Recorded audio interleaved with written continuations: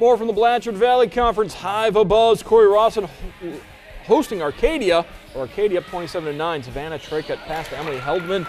Makes the three for the home team. Other end, Arcadia's Mariah Monday. Monday triples it up. Three-pointer for Monday. More from behind the three-point line as Brittany Nye eyes it and flies it. Three is good. And then Nye playing a little defense as well as number 11 comes up with the steal and gets the lay-in, coast-to-coast layup for Arcadia as Arcadia goes on and gets the victory over Cory Rawson 63-20.